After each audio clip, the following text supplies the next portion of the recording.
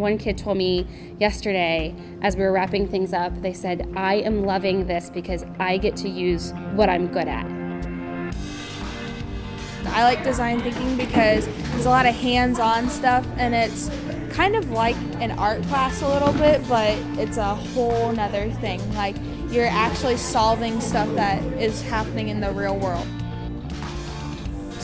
What I like about this class is it really helps me be creative. I'm usually not creative outside the class, but whenever I'm in here, it's like a creative environment. We have to let them fail. We have to let them make that mess. We have to let them do it, because holding their hands and doing it for them in the long run isn't going to help the kids out. It's challenging, it's hard. It's hard to let go.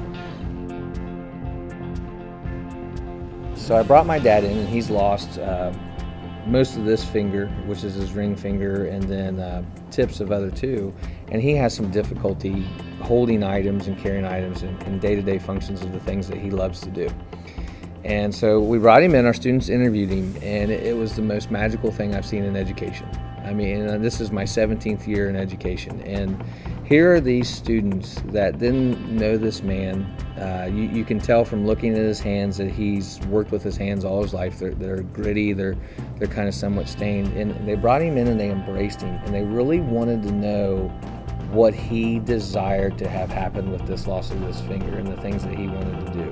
That's one of the reasons that all of us really thought this was a cool project, because it's not something that you really do in school often. It's have somebody come into your school and help them with a problem that they have. So getting to build something in this class and make it to where it'll help his life every day, it's pretty cool. That was a win. If there's a win for this class, it was that they got it. We're here to help people.